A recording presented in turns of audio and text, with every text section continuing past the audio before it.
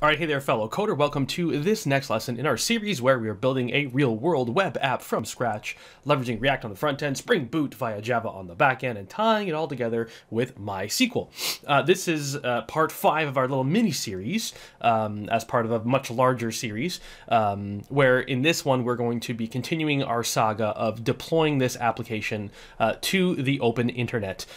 In this one, we are specifically going to be deploying it to a cloud server, and I will show you all the steps necessary to make that happen. So if that sounds like it's of interest to you, stick around.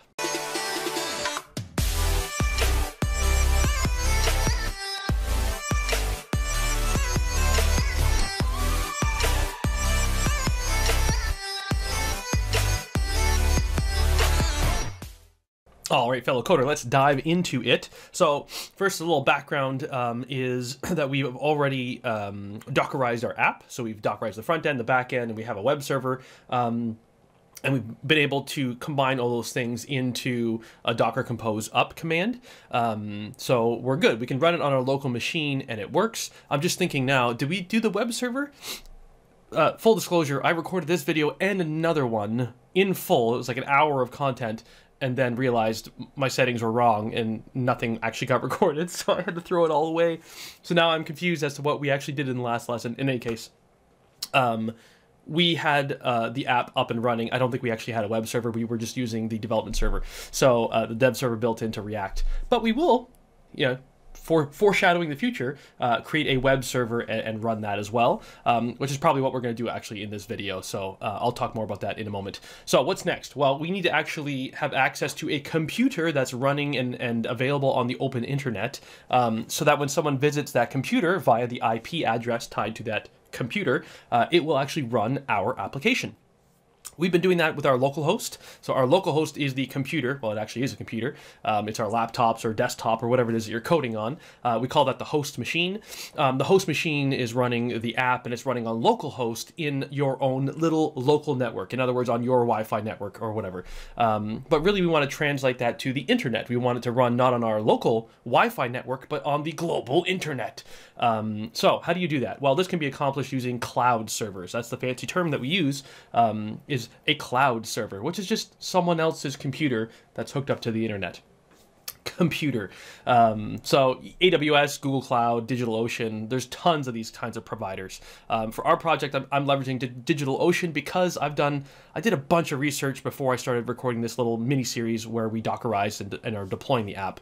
And I just found DigitalOcean to be the least complex, so it's the greatest place to start. Plus it works. I mean, it's not bad for actual production use either. Anytime you're using anything in production, meaning live on the internet with, you know, thousands of users using it, it's going to get expensive. But if you're leveraging this as a test, as a little educational purposes only thing, DigitalOcean is simple, but not free. AWS is free for the first year, but they rope you in with that. You think, oh, a whole year for free, and then you use it for free, and then guess what? Your 1 year renewal time comes up, and then you start to get charged like 20, 30, 40 bucks a month, and then you're hooked. You're using it anyway, which is why DigitalOcean, you can get started for like 5 or 10 bucks a month, and then you can tear it down when you're done. Anyway, I say it's relatively inexpensive to run. Obviously, $5 or $10 a month, you know, in North America is not that expensive. In other countries might be expensive, so obviously your mileage will vary there. In any case, you will get the gist. If you live somewhere where you can't afford $5 or $10 a month, then you could apply this exact same learning to AWS, because ultimately, at the end of the day, you're doing the same thing. You're gonna boot up a Linux box computer and do all these same commands on that computer. So it's really not that different when you use another service. So anyway, having said that, let's get out of here and let's flip over to DigitalOcean. So DigitalOcean.com, let me just close all these other things that I have open, because like I said, I've already recorded 2 of these videos. Oh, anyway, hey, I don't mind doing these. I do it again, that's cool. I do it for you guys. Show me the love. If you love the fact that I'm reshooting these videos, but still complaining about it, give me a like below and subscribe. That would be really very much appreciated. So you go to DigitalOcean.com and you can sign up for it. The sign up process is very simple. I've already signed up, so I did it with Google. So I actually signed up with Google. So I'm going to log in using my Google account, which is right here. So I'm going to say sign up with Google. And I'm going to leverage my Coders Campus account. For some reason, my nose is running today. I just had a bunch of sneezes. It's almost like spring is coming here, and my allergies are starting to kick in. Allergies. Okay, so when you first log in, you won't see this screen. This is already up and running. I actually already have a version of this app running on assignments.coderscampus.com. This is what I'd done weeks ago, and this is the current instance of it. Obviously, this is going to look different. You know, probably by the time you're watching this, it's going to look different. But yeah, it's already up and running, and I've already done all this, and it's on a domain, and it's secured. See, it's the SSL connection. It's really cool. I love this stuff. Anyway. That's not what you're going to see. You probably need to go to create droplets, or you're going to have a screen where you can create a droplet somehow. Their droplet, that word just means cloud server. Okay, that's their fancy marketing term for a cloud server, right? Again, a computer that lives on the internet that someone else owns that you're renting. That's all that means. So let's create a droplet. And for this, you have a whole bunch of options, which can be a bit overwhelming for what kind of droplet should I create? What kind of cloud server should I create? You could get started with a simple, was it Ubuntu or Ubuntu? I'll call it Ubuntu. If that's wrong, I apologize. I'm not a Linux person. I'm more of a Windows guy, but anyway, don't hold that against me. So with the Ubuntu instance, that could work. But with just a plain old Ubuntu instance, I don't believe this one comes with Docker. So you'd have to install Docker yourself.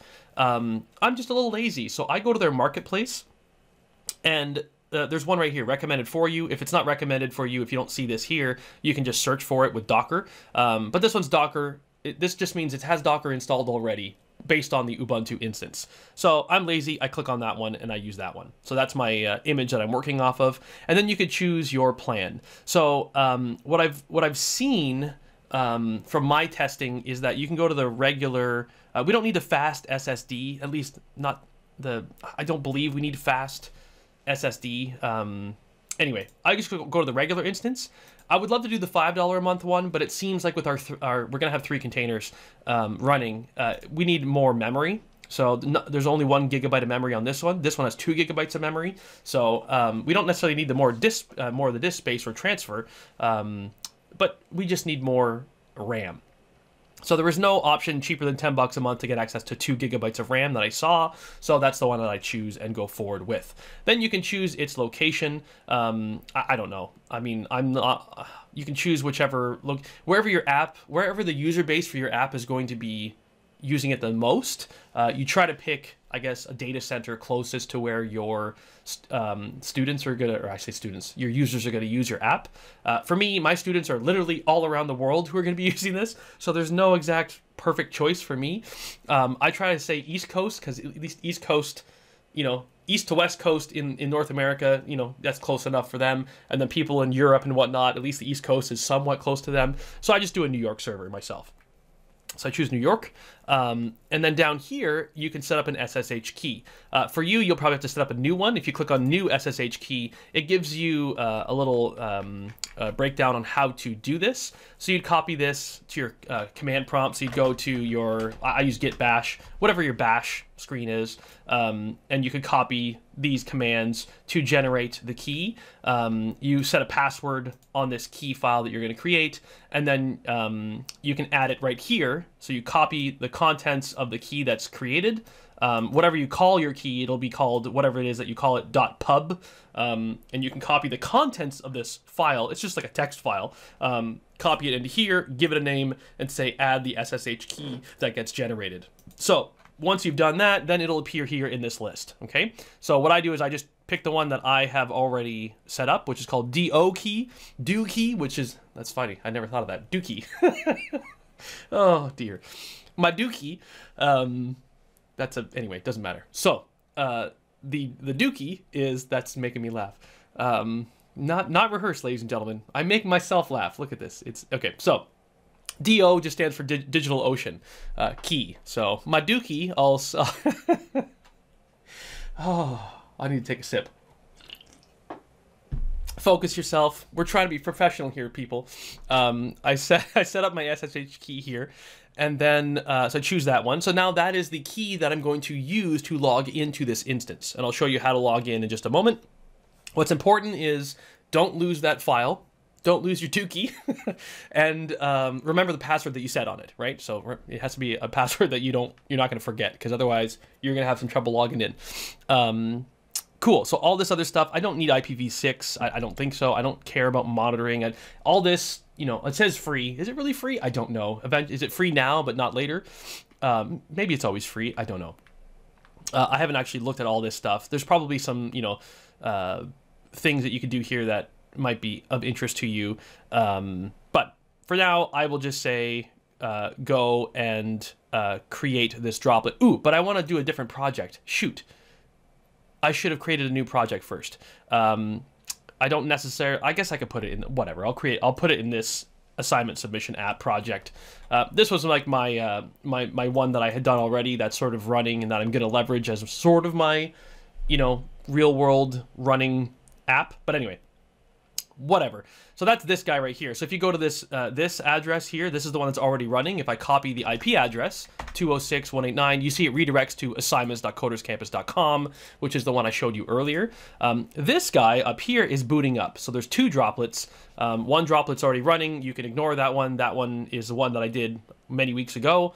That's running on assignments.coderscampus.com. This guy is the one that's booting up right now. So as you can see by this blue bar, you need to wait for it to complete its, you know, boot up sequence. So we don't know the IP address yet. We don't know anything about it yet. We just need to be patient and wait. And that is the name of the game when it comes to deploying stuff, is you often need to have some patience, and just waiting a little bit often will, you know, solve the problem. So I'll pause the video and come back when this is all done being booted up. All right, so that took about another maybe 20 seconds. And now it's up and running. So what you want to do is you want to copy the URL, IP address of your instance, and then you go to your bash shell, and you want to do an SSH into it. How do you SSH? You need two things. You need a user, which is called root. For this one, the root user is the one that's created by default, and then you have your IP address. If you try to do that, it might work if you have not enabled the SSH functionality that we talked about earlier. Then you're just using a password and that's it. That's a little bit insecure to just have a password blocking it, because then if someone has your password, they're in. With our previous setup, we have an SSH key that we have created ourselves. So to leverage that SSH key, you have to use the -I flag to say, I'm using an SSH key that I've generated, and then you point it to where that key is, which is in your .ssh folder in your home directory. And then ours was called Dookie, so we can leverage our Dookie. I'm gonna have fun saying that. So boom, there you go. So now when we hit enter, it's going to hopefully work, and it's gonna say, hey, the authenticity of this host can't be established. There's this, it's saying, are you sure you want to connect to this thing? Do you know what this server is? Is this a trusted server? Yes, this is our server. But now we need our Dookie password. Oh, it's not gonna get old. So you need to type in the password that you created. This is a password I had created. I just typed it in. You've created a password to go along with your DigitalOcean key. Hit enter, and then hopefully it lets us in. Note, I waited a little bit of time there as I was talking. It might not connect right away, right? You might need to give it some time. Again, patience. If it doesn't work the first time when you try to SSH into it and you're getting weird errors, wait 5 minutes, okay? That's the name of the game there. You wait a couple minutes, see what happens. If it's still failing, then yeah, maybe something's wrong. Okay. So look, we now have root access inside of our Ubuntu Docker instance, and we can prove that by saying Docker version. Ta-da! So we're using Docker version 20 as promised by our, what you call it, droplet marketplace image or whatever you want to call it that we had selected. So we have Docker here. Wonderful. Do we have Git? I forget. I think we do have Git. Yeah, Git is installed as well. So what do we do with Git? Well, we want to go and pull all of our files from our repository. Now, I might have pushed changes to this. What was the last time I pushed changes to our assignment submission? 18 hours ago, which was yesterday, which you can see changes for video 47, which is part 4. Oh, and I'm doing part 5. So we might be okay. I guess I didn't push any of my changes. So I think we're good. So this is part 4, which was the last video in this series. And part 5 is this one. Yeah, okay. We should be good then. Let me just see. Is there any part 5s in here? There's no part 5s, right? There's a typo I fixed. 17 hours ago. Okay, we might be okay. So with that, so you go to code, and I copied the HTTPS URL for our code. What I'm going to do here is I'm going to do a git clone to clone this bad boy onto our computer. Ta-da! Our instance. So now if I do an ls to list the directories, now we have assignment submission app, which is all of our source code. So our source code exists right here. I'm going to remove the Docker Compose that has the underscore because we don't need to use that. So now let me do a cat on Docker Compose, which will just list out the contents of Docker Compose. Yeah, so we have the MySQL container, and we got that up and running. The front end, okay, cool. So this is what I think I expected to see, because there's no server in here. There's no web server. Cool. So we're in a good place. So if we were to do, I forget now where I need to take this. If we do a Docker Compose up, there's going to be a failure because what we don't have here is the MVN W files, the Maven wrapper files. I can't. I might be ignoring those, and I might have put them in the ignore, which is why they're not coming along here. But in any case, let me just show you, right? So I'll do Docker Compose, excuse me, up, and you'll see that there is an error when it tries to get things up and running. I'll pause the video and let this do its thing until we hit that error. All right, so as expected, we had the error which says, hey, the backend service, which is just our Java app, failed to build because the copy failed. It tried to copy the MVN stuff right here, this command copy MVNW, which is the Maven wrapper file, from the host. And remember, the host is now equal to the droplet, the DigitalOcean droplet. So it's no longer our laptop. The host is now the DigitalOcean droplet. So it tried to copy the wrapper file from the droplet to our container, and it didn't work because it doesn't exist. So we need to generate that file, that Maven wrapper file. So in order to do that, there's an MVN command that we can run. That we can run inside of our back end, like so. So cd into it, and we run MVN this. Now, there's going to be a problem. I've done this already. Maven, MVN, doesn't exist on this computer. So, uh-oh, what do we do?